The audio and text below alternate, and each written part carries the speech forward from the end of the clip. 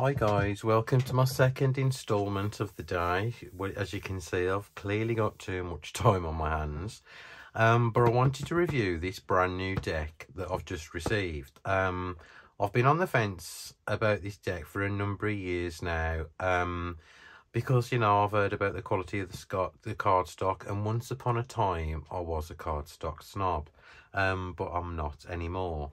I couldn't care less. And it was my friend Candy from Candy Soul and Soil who I saw a review of it yesterday, and I thought, you know what, that is such a lovely deck, and I'm going to order it. So I did, and this is the Inner Child cards, and it's called a Fairytale Tarot by Isha Lerner and Mark Lerner, and illustrated by Christopher Guilfoyle. It's old. It's been out since 1992, so that's quite a long time, and so it does make you wonder, you know, if something's been out that long and been reprinted, it must be good.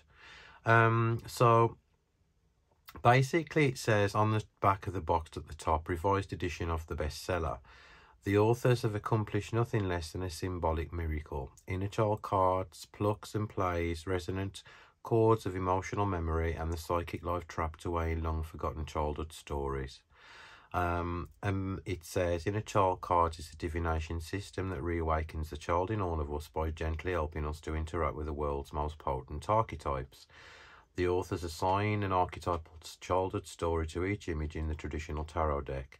Cinderella aligns with the Moon card, traditionally associated with the power of dreams and visions. Sleeping Beauty parallels to death, with its theme of personal metamorphoses. Little Red Cap stands in for the Fool, the innocent, and the Big Bad Wolf portrays the devil. Before the Age of Reason, higher learning was transmitted through archetypal characters in stories and fairy tales. In modern times, these all-important stories have been relegated to a secondary position with no recognition of their deeper meaning. So basically, the deck is based on fairy tales and myths, and everything's an archetype, so which is really cool. So let's get on to the cards and the book. It comes in this huge, like, really sturdy box that probably look really nice on a shelf, and it's one of those slide out boxes as well. So in the box you get the guidebook, which is like kind of hefty because the box really weighs heavy. So it is a, wow, there's so much in here as well. 292 pages. So as you can see, it's like quite the guidebook. So we'll have a look at the guidebook in a bit, when I've showed you some of the cards. Now, okay, let's get on to I've just opened them, just quickly had a glance through, and I love them. I really do love them. I love the vibrancy of the artwork. Right, okay, they are oversized cards, probably a slightly bit bigger than the Thoth Tarot, the standard size Thoth, that is. But they're fine. Yes, it is really flimsy thin cardstock, and I think the company, is it just Bear and Company? I think they're the guys responsible for the Medicine cards by Jamie Sams. I'm not quite certain about that, but I think they are. So you get 78 cards. You know, there's the back, it's like just a navy blue with the sun symbol in the middle, and you know, you can see how thin the cards are. Is this a deal breaker for me? No, it's not at all. I like to riffle shuffle, so you know, personally, like with this big size, they'll be fine. And you know what, as well, I mean, sometimes I think some cards really need to be large, so you can like look at the card, maybe meditate with it, use it for path working or something like that. And you know, if you're particularly like gentle with your cards, it won't pose a problem really. I mean, I have got cards with thin cardstock, and it's never really bothered me much. So, you know, obviously it's personal preference, but I wouldn't mark it down for the thin cardstock because I think that's really unfair. And so let's have a look what we've got. The deck is an explosion of colour, and I mean an explosion of colour. you know, it's so vibrant. It's like looking through a child's storybook. The illustrations are so endearing. It's not super polished digital artwork. It was done back in the day, you know, when resources were very, very limited for artists and creators. It looks to me like it's done between a mixture of oil paints, watercolours maybe.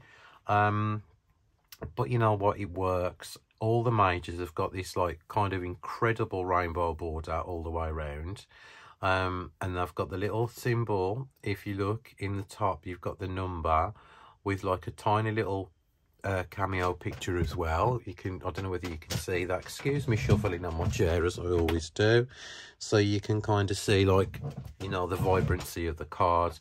And at the bottom, you've got little red cap. And let's have a look what the, obviously I'm not going to read through this guidebook because it'd take me months to do it. So inside you've got like kind of everything in alphabetical order, how to use the deck, using the deck with children, layouts, part 2, the major. So they're all myths and fairy tales here, and I presume that follows on all the way throughout the deck.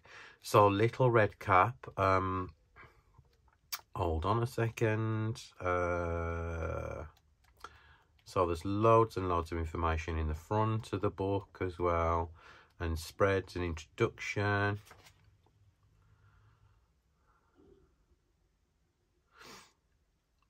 Oh, and also as well, the majors have just got, so you've got the name of the card, the astrological ruler of the card, and the keynote. So obviously, because this is an inner child deck, this, you know, the child within, the creative child, wisdom keeper, mother, father, and so forth. So I'm just, right, Little Red Cap, often known as Little Red Riding Hood, is a story of childhood innocence, curiosity, excitement at the onset of a journey. Oh, lovely. You know, I think everybody loves a fairy tale. You know, you can see, I presume that's Little Red Cap, Little Red Riding Hood's grandmother's house. She hasn't yet encountered the wolf, but if you look, he's there behind the tree, hiding. And this represents, obviously, the butterfly represents a free spirit, and her innocence, and, you know, a childlike wonder and curiosity. And you know what? It's absolutely beautiful. Okay, the illustrations may be a little bit crudely drawn, but who cares? You know, it's just one of those decks that, you know, you can sit along reading the guidebook. It'll probably bring back memories from when you was a child, you know, when you used to hear these stories. And I just think it's like a really good concept of a deck. And I wished I'd have had it years ago now. Because there's so much, like the illustrations, as I said, very endearing, bright. You know, so if you're into decks with muted colours, this isn't the deck for you. The Emperor's New Clothes. I mean, we all have, like, you know, we all recognise these European, like, tales. And every different culture has got their own take on the story anyway. So this can be used by anyone. It would be a great deck for the younger person to learn tarot with its archetypes with. Because, I mean, adults obviously all know the tales. I mean, they're embedded in our psyche from childhood. So, like, yeah, it's gorgeous. I haven't even got to put the cards further up to the camera because, like, they're that big. You can see them from, like, where I'm the angle I'm sitting. So you've got Snow White there as the Hermit, Alice in Wonderland as the Wheel of Fortune. And what I love, the little tiny cameos on there, as I said before, you know, you've got like little illustrations there. All the majors have got the 4 suns in the corner as well. So let's have a look. And then we've got Jack and the Beanstalk and Sleeping Beauty as Death, the Guardian Angel as Temperance, the Big Bad Wolf, who was wrapped around the tree in the first one, the Fool, Rapunzel, Wishing Upon a Star, Cinderella, the Yellow Brick Road, and the 3 Little Pigs, and the Earth Child. So now we come on to the minors. Now, what I did notice when I I'll just briefly flick through the deck before I come on. The minors are all, they have all got a border around them to represent that particular suit. So that's the last one, and that should be, yeah, the Ace of Swords. So you've got a butterfly on the ones there, and then a 2. And it looks to me like a succession of a story. I'm going to have a look in the guidebook, because these are all like kind of winged fairies. 5 and 6. Oh, that's lovely, dancing around the maypole. And 7 and 8, 9, 10. And then you've got the child. The seeker has been replaced by, you know, for the knight. Then you've got the guide, and then you've got the guardian. So the guardian is replaced by the king, I presume. So let me have a look to see if there is a thread of a particular fairy tale running through. So we've got magic wands. The magic wands are in accordance with the fire suit in traditional tarot called the wands. The ones open us up to joy and passion. They beckon us. I just wondered if there was a story. I'll have to look through the book properly when I but like, I mean, it looks to me like there kind of is. So let me have a look at the next suit. So we've got the swords. So again, you can recognize the swords with the kind of violet and yellow border.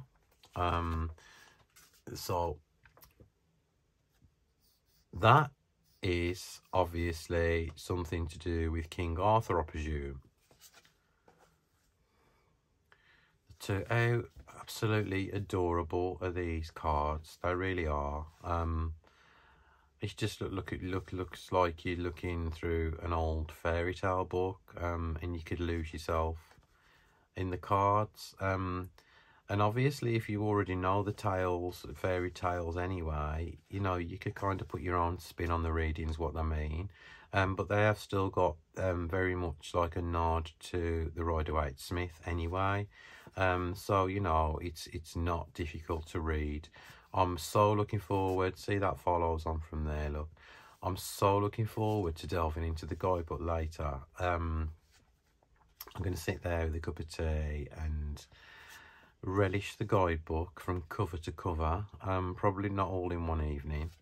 And so you've got the guardian there, and then back to the ace. So the cups obviously are water based, so we've got seahorses around the borders and the edges.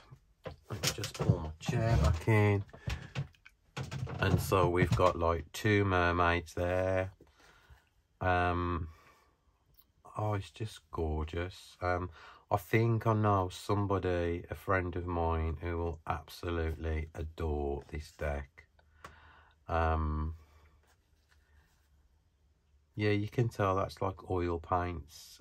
So yeah, it's lovely. And there's the 7, the 8, the 9, and the 10. And then we've got the child, the seeker, the guide. Oh, that's really nice. It reminds me of the fairy. Oh yeah, look, the Emerald City. So yeah. So possibly look at the wings on that kind of like angel. God, I thought she was being sick then, right? she's not. I think it's her hair or my eyesight. I think she's got that trumpet like in her arms, her arms behind it. Sorry, guys, honestly. So, but like back to the ace, and then obviously the crystals, which is pentacles. Look at the colours, and you've got like elementals, gnomes, obviously representing the earth. Balance, you can see in that one as well. But it's kind of a playful, I mean, because you know, it's a playful deck, and you know, it's supposed to be for inner child work or something similar to that. you're not going to get like overtly gruesome images. So it's like quite a family friendly deck as well. Oh, look at these adorable little gnomes. Absolutely gorgeous. Really, really gorgeous. If anything, okay, a slight critique from me. It would have been okay if there's a reprint of this deck again. Maybe shrink down the cards a little bit on better quality cardstock, but it's not a deal breaker, as I'm saying. I love it as it is. I'm super careful with my decks anyway, so like, I mean, it's, you know, it doesn't bother me. And there's Santa Claus, Father Christmas, whoever you want to call him. And that's lovely, having like kind of an angel and calling it a guardian, and we're back to the beginning. So yeah, I mean, you know, it's just a slight critique from me, as I said. You know, it's just like maybe, I don't know, say slightly smaller cardstock and thicker. So I mean, I don't know about endurance. I'm not rough with my stuff, so yeah, I mean, you can shuffle it overhand anyway. Watch me like bugger these up. No, it's fine, look. As I said, you just have to be super careful. But all in all, you know, for what you get for the money, and I think I paid £17 for this, you know, it really is a nice little kit. And especially like with a guidebook as well. I mean, you don't often get like really, really thick guidebooks like this anymore. So it's well worth investing. And if you look at the, what's that, 30 years old? 92, 2002, yeah, 30 years old. So, you know, there must be like something in this deck why it's still in print after all these years. So thanks for watching, guys. It was just a quick flip through all my thoughts on this. If you love fairy tales, if you love mythology, if you love to work with archetypes, this really is the deck for you. If you're a cardstock snob, and if you love digitally polished art, this deck isn't for you. You know, just a quick recap, it's Rider-Waite Smith based, so it is really easy to read, and this phenomenal guidebook. So in my opinion, it's well worth every penny I pay for it. So thanks for watching again, and I'll see you all tomorrow. Have a great day. Bye.